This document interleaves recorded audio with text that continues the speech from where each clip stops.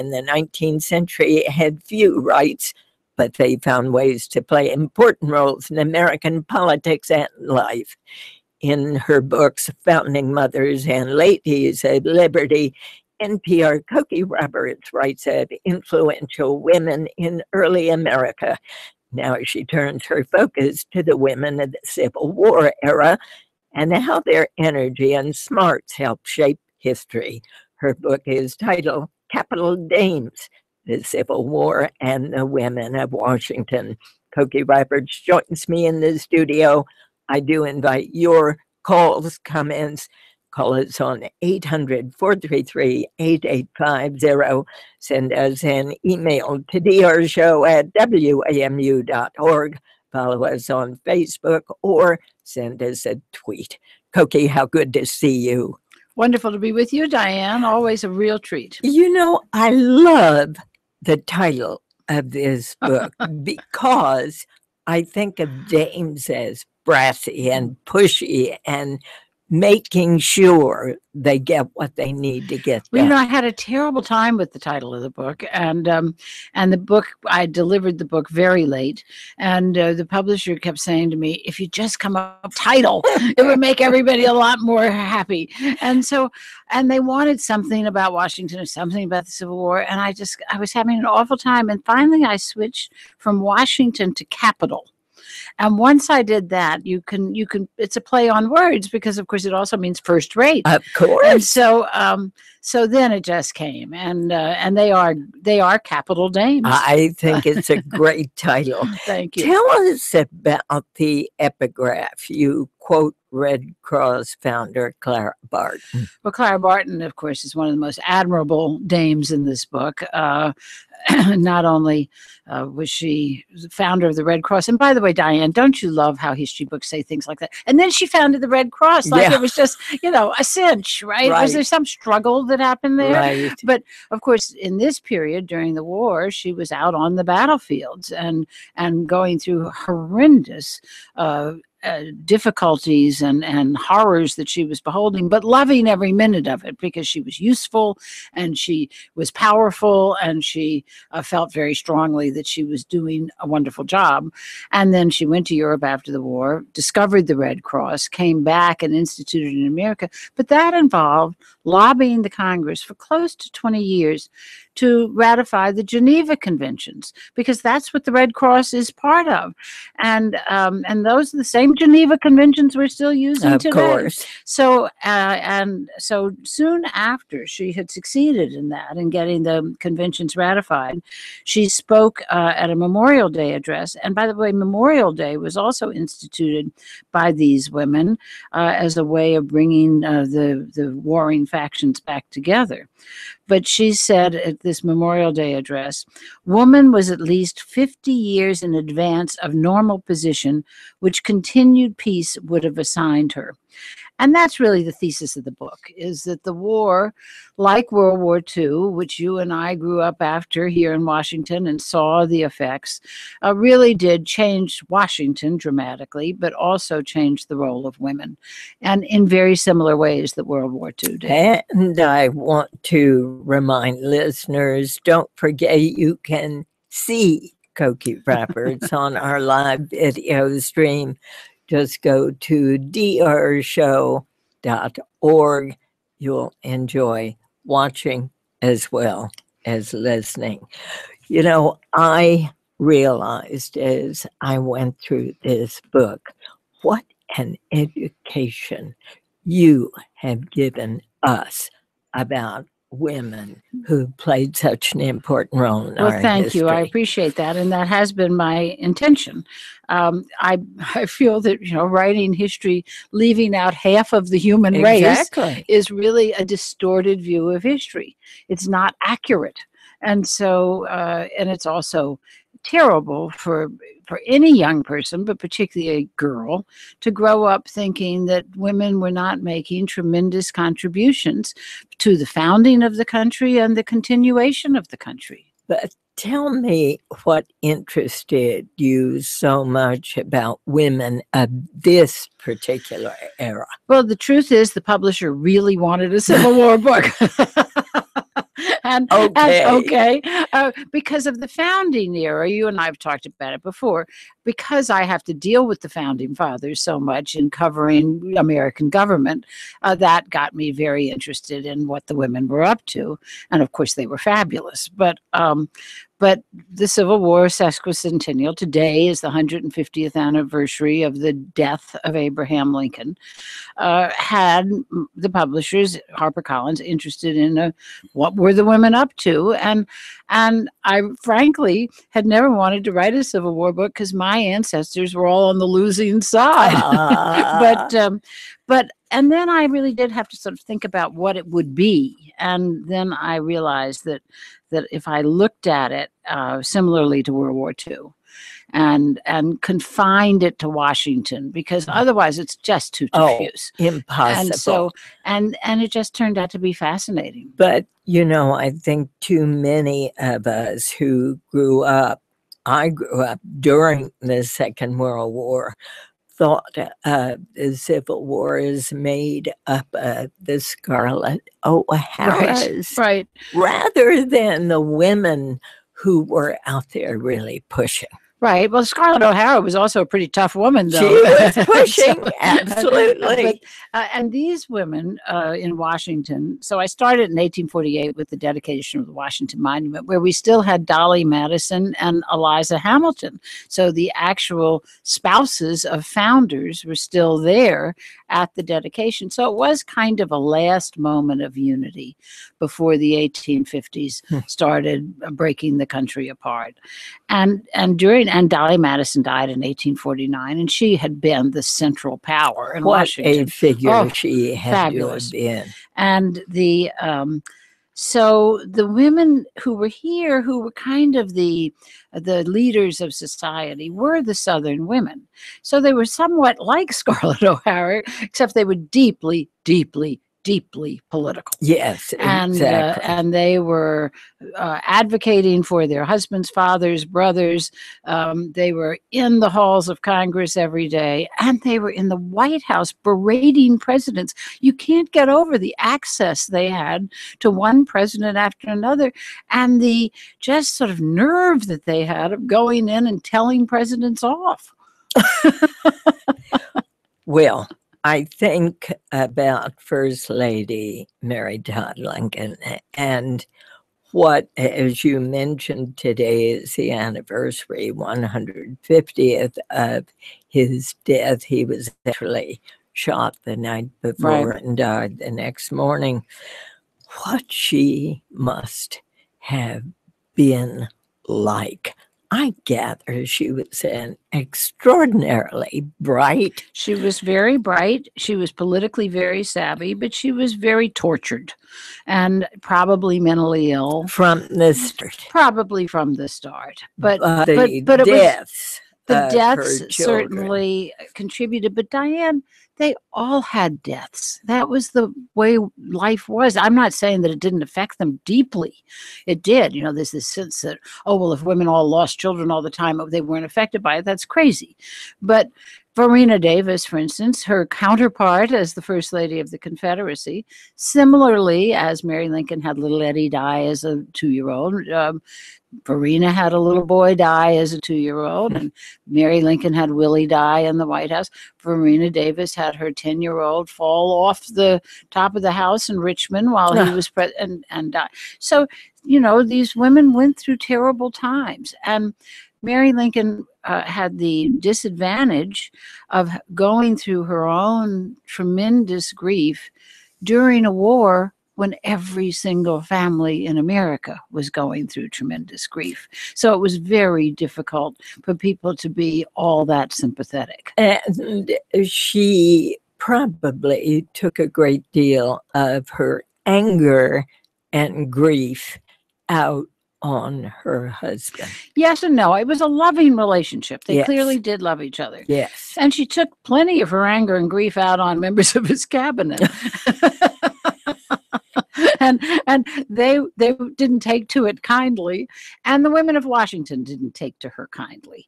And a lot of that was prejudice because they were Southerners, basically, and he was what they called a black Republican. But so she formed really close friendships with the women who worked for her, and most particularly Elizabeth Keckley, the former slave who was a very talented dressmaker. She had worked for Verena Davis when Mrs. Davis had been in Washington, but for all of the prominent women, she had made beautiful dresses. She had bought her own freedom and come to Washington. And so Mary Lincoln wanted the best, and she hired Elizabeth Keckley, and they became great confidants. So Mrs. Keckley heard the conversations between Abraham and Mary Lincoln, and she also, Mary Lincoln spoke to her about all these people and said what she thought about them. And then Elizabeth Keckley wrote a tell-all. Cokie Roberts, her newest book is titled Capital Dames, the Civil War and the Women of Washington. Your calls, your comments are welcome. Stay with us.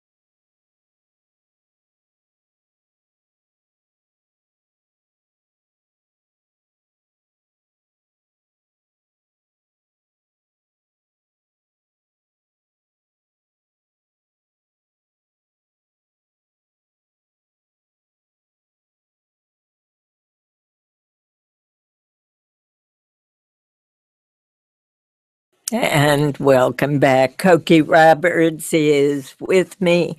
She's got a brand new, wonderful book out. It's called Capital Dames, the Civil War and the Women of Washington. Don't forget, you can watch the program as well as listen. Go to drshow.org, click on live, and see Cokie Roberts in her beautiful blue jacket matching her beautiful blue eyes. Here's an email from Sarah. She's at Penn State. She says, I teach women's history to college freshmen and sophomores. I've used your book, Ladies of Liberty, to facilitate discussion of women in leadership. This often surprises the students because they imagine women had very little influence at the time. What do you think Capital Dames can bring to the college classroom? Even more understanding of women's influence and power, frankly, and their contributions. You know, that's the concept is that women were sitting home, you know, pouring tea, or if they were poorer, they were cooking, you know, taking care of the children, when that was just simply not the case. And in this era, what you find is the political women, again, as in Ladies of Liberty and Founding Mothers, with tremendous influence over the men and, you know, on behalf of the men. But also you see women in other spheres beginning to exercise their abilities. So In World War II, we had Rosie the Riveter. Of course. And we've all been educated, finally, Yes, about Rosie the Riveter. indeed. Well, in the Civil War, we had women coming and working in incredibly dangerous work in the arsenals. And here in Washington, and it was only one of these tragedies, there was a huge explosion at the arsenal. A couple of dozen young women were killed. And the newspapers of the time, and I want to come back to the newspapers of the time described, it was a horrible scene. They were burned up and described their hoop skirts trapping them so that it made it hard for them to escape. And the hoops got very hot, the metal of the hoops, all of that. But they were here working in arsenals, and that was true around the North. Government girls in World War II, you remember that, coming to town and coming to work in the government? Same exact thing happened in the Civil War. The Congress passed a bill allowing for the printing of paper money to finance the war, just as women were showing up in town looking for work because they needed to support themselves with the men away. And so the Treasurer of the United States, General Skinner, said, well, he would hire these women partly because it was a lot cheaper, something we learned at NPR, but also the money came off the press. It still does in these great big sheets, right? Now, of course, now it's machines that cut it into bills. Then it was women sitting with a pair of scissors cutting bill by bill out, and Treasurer Skinner said the women are a whole lot better with scissors than the men. Now go back to the newspapers. So what's really exciting about writing about this period as opposed to the earlier periods is that there are now, thanks to digitization, newspapers from the early 19th century online, and the New York Times entire archive is online, and but newspapers from all over the country, so you can read what they were reading in real time. The only disadvantage is they're so interesting that you can waste an enormous amount of time because the ads are all there, everything, and it's just fascinating. One thing you have included in the book are numerous letters which have never before been published. Well, thankfully, some letters have been published, like here in Washington, of course, we know well Blair House and Elizabeth Blair Lee. Her father, Francis Preston Blair, was a confidant first to President Jackson, then to President Lincoln. Her brother, Montgomery Blair, was in Lincoln's cabinet. Her brother, Frank Blair, was a congressman from Missouri.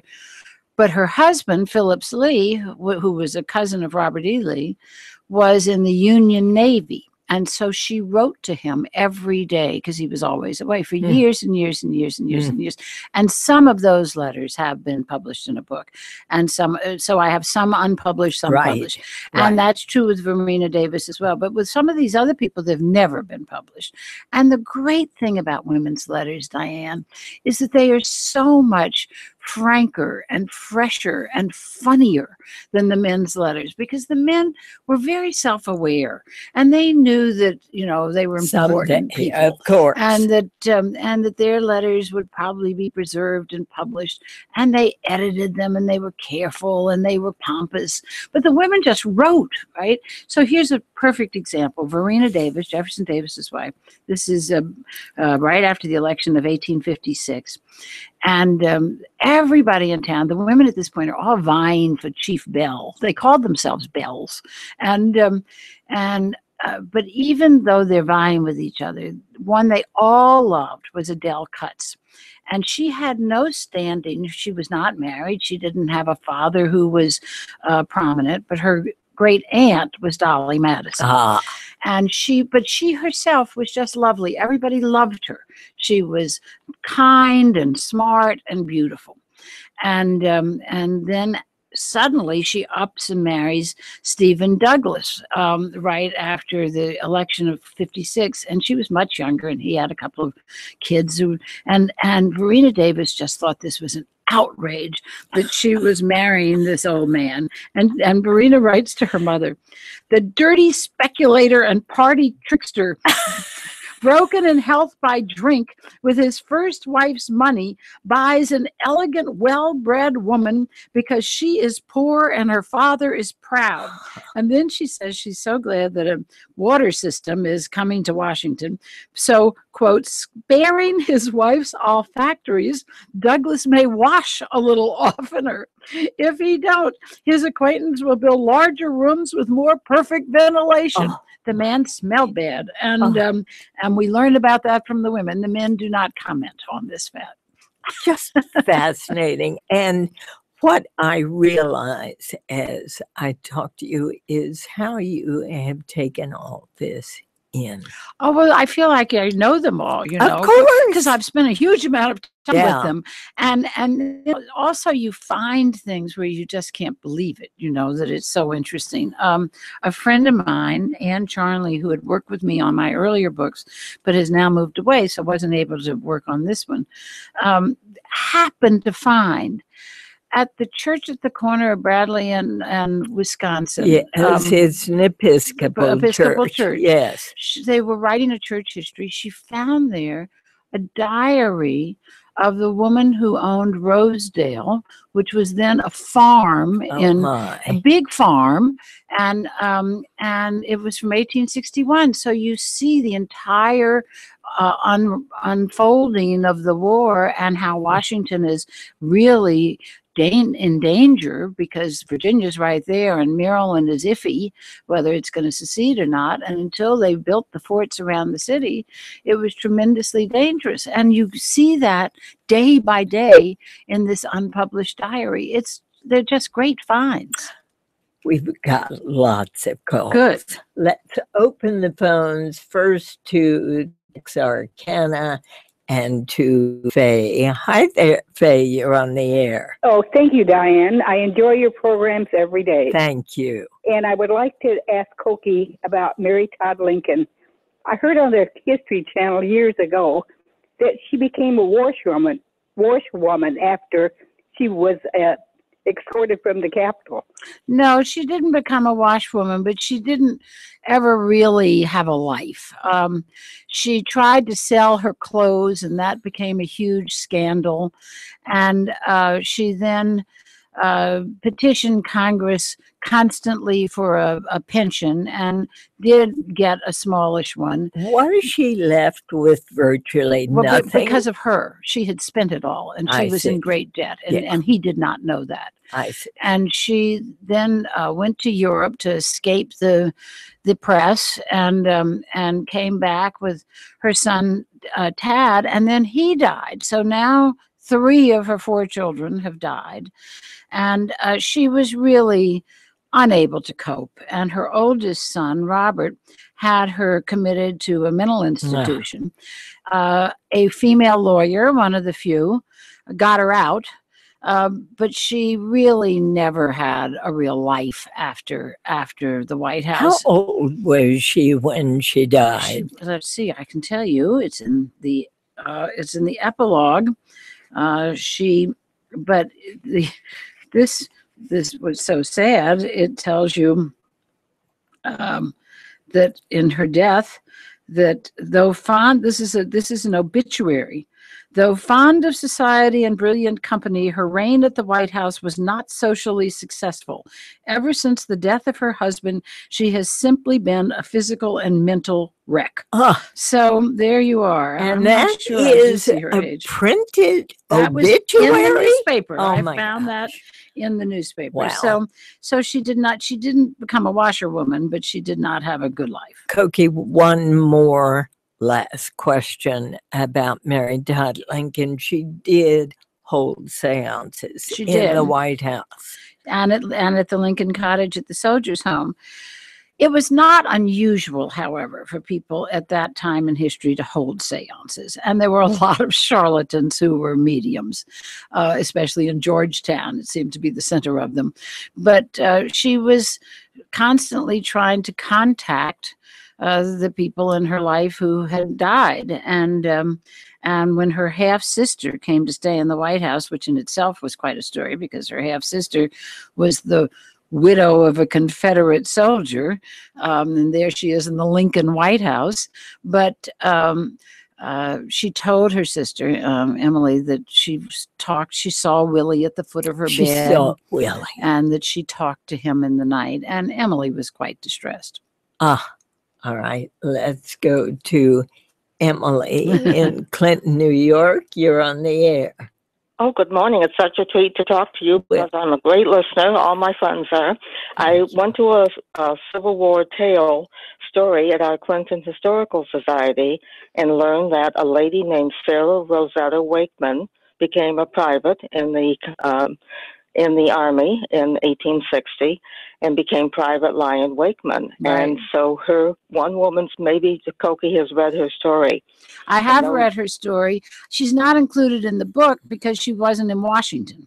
But there, as far as we know, there were about 400 women who dressed as men, both sides, and fought in the war. But there were probably more than that. We just know about that many. And in fact, Clara Barton, after the Battle of Antietam, was nursing someone, and she was called to nurse a soldier. And when she went, discovered the soldier was in fact a female. Wow.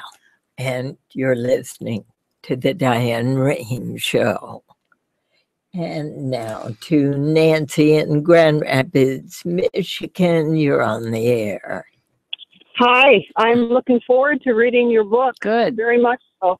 I'm a quilter with an interest in historic and Civil War patterns and history, so I was hoping you would recognize the contributions that women made to the war effort on both sides in the area of the home arts, because interest in quilts of this era is alive and well, believe me. I bet it is. Interest in quilts in general is alive and well, which is wonderful. And what a great revival to have abroad in the land, because they are so beautiful. But I don't really, nobody wrote about quilting. So in any of the letters that I read. So Isn't that too bad? Yeah, it is because too bad. There were beautiful, gorgeous, absolutely spectacular, quilts. And some of them heartbreaking. Really? Because they tell the story. Exactly. Thanks for calling, Nancy. To Paul in Raleigh, North Carolina, you're on the air. Hey, thank you for taking my call. Sure. First-time caller. Thank you. And wanted to find out, I noticed that, I'm studying of history and everything like that. I've noticed that a lot of the first ladies and people today aren't as active, and they're more like behind the scenes. You don't even know some politicians who their wives are. And it used to be that a lot of the first ladies would get involved in things, and it seems more likely nowadays they're not doing as much as they used to, like Eleanor Roosevelt and Edith Wilson and everything like that. I've noticed a change in that in the last, say, 40 years. Well, I would respectfully disagree. But first ladies can't win. If they are out there doing all kinds of good deeds, people say, "What's she doing?" And why? And Michelle Obama has faced that. People say Hillary Clinton. Well, of course, that. But Michelle Obama. I'm talking about fats and foods for children. All of a sudden, she gets vilified. Exactly. So it's a hard position to be in. And actually, since Mrs. Clinton announced on Sunday, we got some data from the pollster at ABC News saying that there is data that shows that a woman who is considered confident and a leader is also considered unfriendly and unsympathetic. So it is really, it's a catch-22. It's a really tough position. But I think the First Lady, certainly in the White House, Laura Bush was incredibly active for Afghan women, for women around the world on this subject. On cancer. All of them have been quite active, and most of the First Ladies of the states have as well. But, I want to ask you there about Dolly Madison. Mm-hmm. She was revered even as she was active. Yes, well, yes, but she had terrible press, Diane. Oh, did she? Then really the press just made it up in that era. Boy. And at one point, she was accused of basically sleeping around, and she was considered so sexually active that she had unsexed James Madison because he had no children. This is all the papers, and crazy old John Randolph threatened to name names, and then at one point, one of the Federalist newspapers wrote that Thomas Jefferson had pimped her and her sisters in exchange for votes in Congress. So it's never been easy. Never been easy. Cokie Roberts' Capital Dames is the title of her newest book. We'll take a short break. More of your calls, comments when we come back.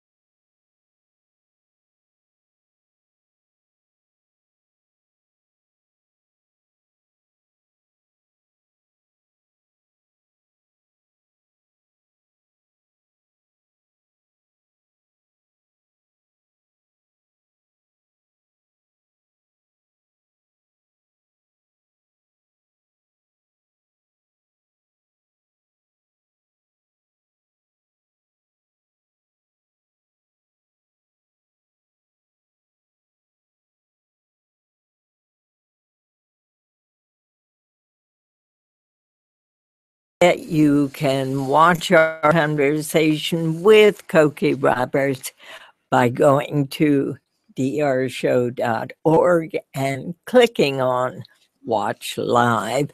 You can call us 800-433-8850. I've got so many emails here, Cokie. Great. This is a great question. It's from Pat in Rochester, Michigan, who says, with history showing us there were women with power and strength, why has it taken so long for women in America to come to seats of power? And will we ever have a woman president? Well, we will someday have a woman president. We will someday. Let's hope it's in yours and my lifetime. Absolutely. But even with this, and this book ends with the inauguration of Ulysses S. Grant in 1869, and that came just a few weeks after the women's suffrage party had met here in Washington, saying, this men haven't done such a great job. We need to, when 600,000 Americans were dead, and we need to include women in the hall of power. And of course, it took another half century for women to get the vote. In fact, here it is: the National Women's Suffrage Commission had come to Washington just a few weeks before the inauguration, and there, Elizabeth Cady Stanton said, "The history of American statesmanship does not inspire me with confidence and man's capacity to govern the nation alone with justice and mercy." I think that was an understatement, and but it did take another 50 years, and the answer is not complicated. People do not give up power easily. You have to work hard to get people to give up power. And this required giving up power on the part of men. And that takes us to a Facebook questioner wants to hear more about African American women. And there's an email from someone who wants to hear especially more about Elizabeth Keckley, the former slave. Well, Elizabeth Keckley, in addition to her work, first of all, she was a very established businesswoman. I mean, she ran a business. Beautiful, yeah, but it was not just creation. But it was not just she. Yes. She hired people to work for her, and she had a thriving business. She was considered a great artist in her work, but after she wrote the tell-all book about Mary Lincoln, she did lose her business because... Why did she do that? I think she was coming into her own and wanted to show that she was a person. I see. But also, Mary Lincoln had not treated her well in the end. I see.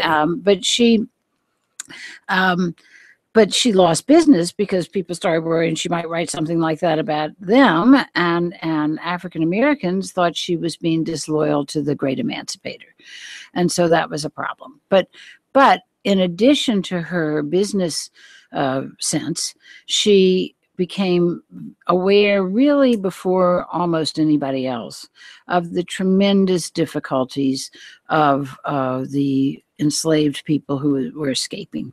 And so during the war, the slaves that ran away or got to Union camps were called contraband because they were the property of the enemy and you could seize it. And so she started in Washington very early a contraband society, relief society.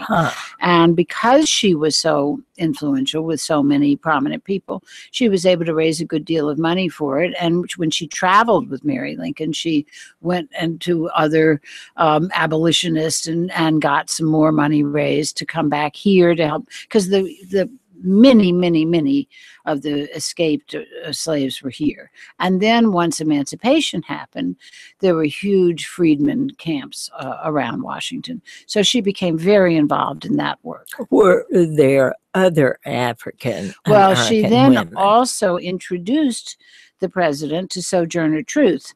And what a powerful force she was. Yes, and really literally a powerful voice.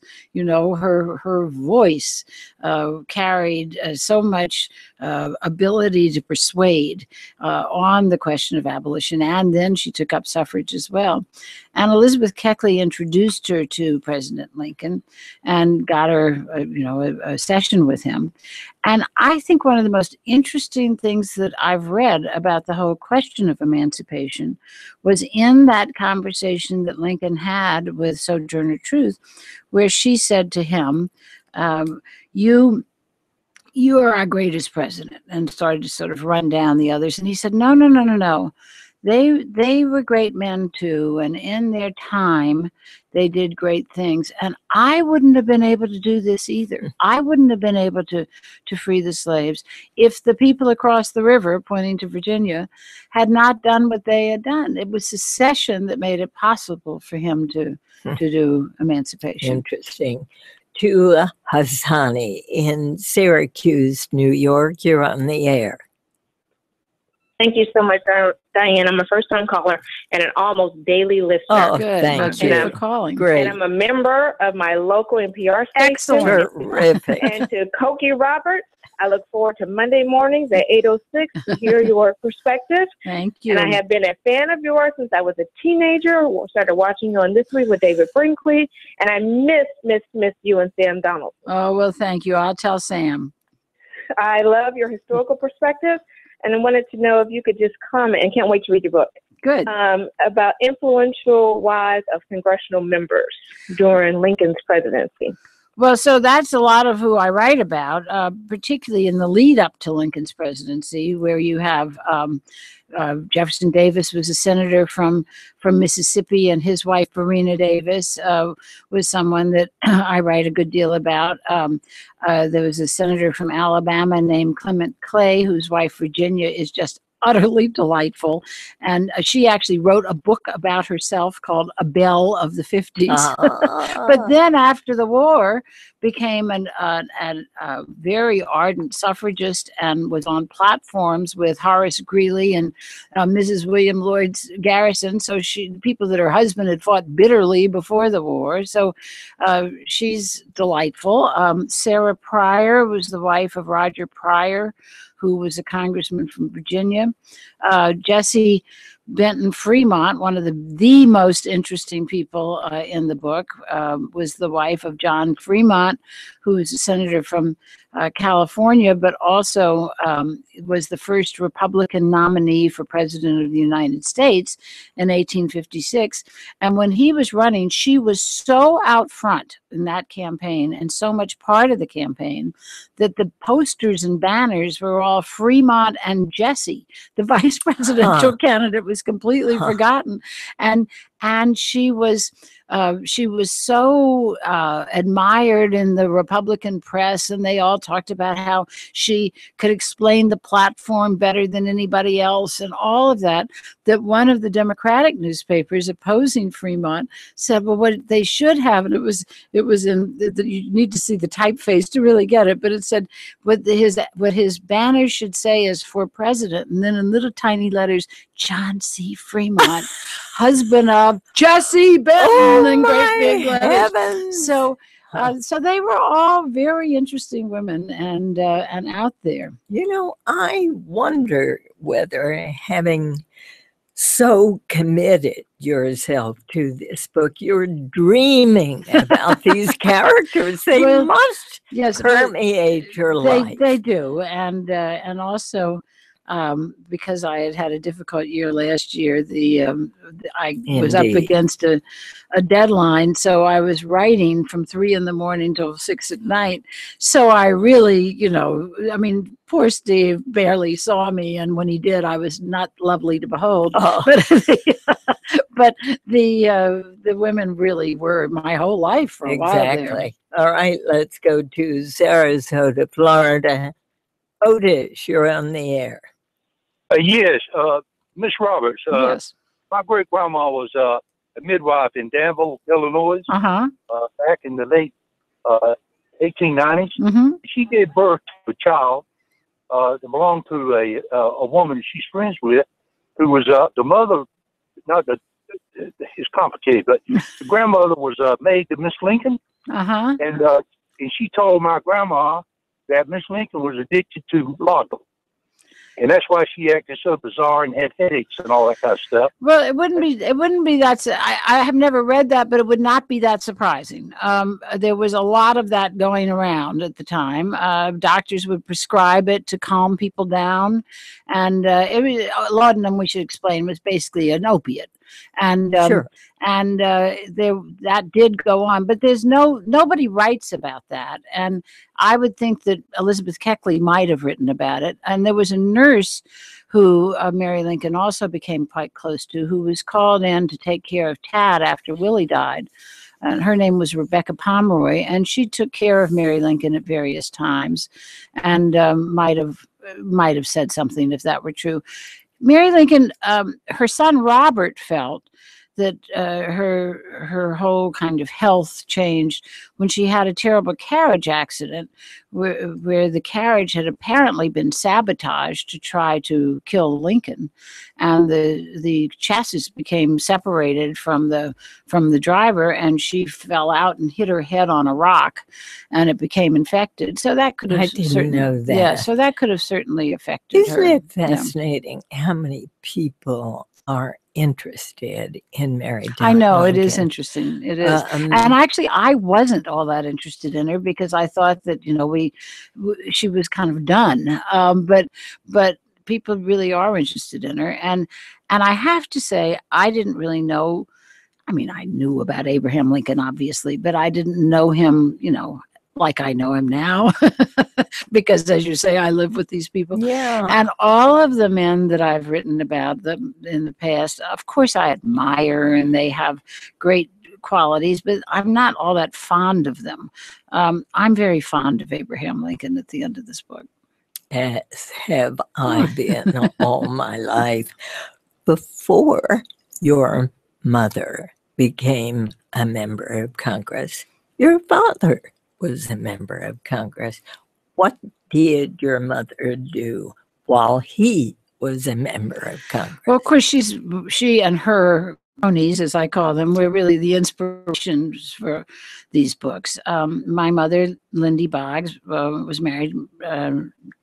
She came to Washington at age 24 as a congressional wife. My father, Hale Boggs, having been elected from Louisiana at age 26. And it was before World War II. I wasn't born yet, but she had 2 little babies. And I think about it now, how hard that must have been. And before World War II, Washington was very similar to the Washington of the 19th century. You still had to go calling. Absolutely. And so it was, cabinet one day, Senate one day. And so she was living in an apartment right over here on Connecticut Avenue. And the horn honked the first day for her to go calling. And she ran down to the car, and there were Lady Bird Johnson and Pauline Gore waiting to take her around.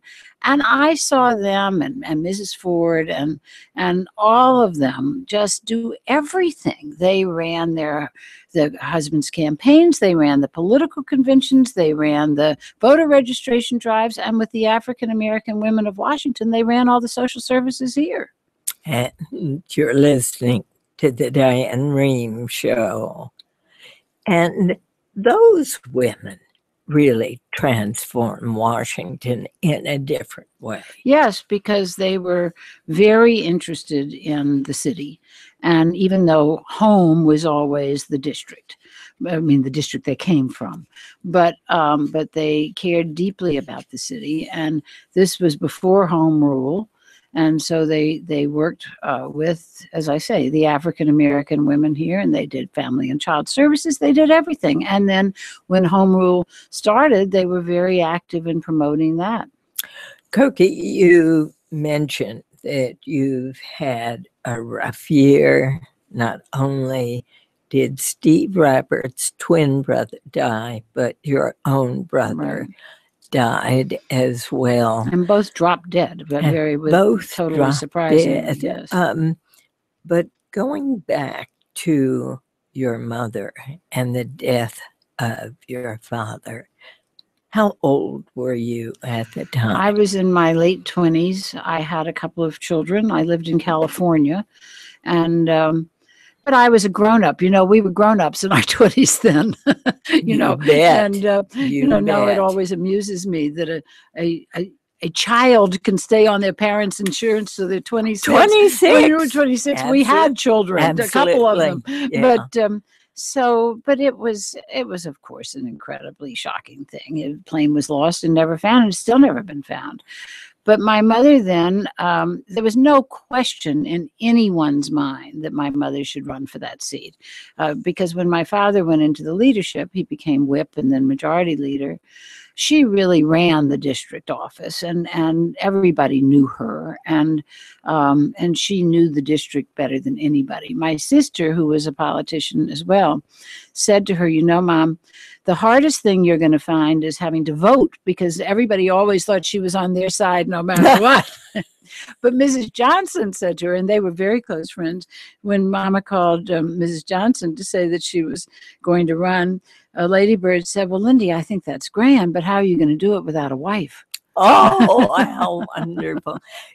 I still remember that image of your mother. Right, with the baby on her hip. With the baby on the hip and stirring the pickles and cooking for 1,500 people for my wedding. Exactly. Yes. I cannot believe how she accomplished I know. But, they all were like that. I had the great honor of being asked to Mrs. Ford, Betty Ford, to deliver one of the eulogies at her funeral. And really, I always joke that I would have been terrified, except she told me exactly what to say, and that is true. And but she wanted me to talk about a time in Washington when everybody was friends and they all did work together for common cause. And would that we had that time again. Cokie Roberts, one of my favorite human beings in the world. She is with both NPR and ABC. Her new book is titled Capital Dames, The Civil War and the Women of Washington. Congratulations. Thank you, Diane. And thank you so much for having me here today. It was a real treat. My pleasure. And thanks all for listening. I'm Diane Rehm. The Diane Rehm Show, produced by Sandra Pinkert, Denise Couture,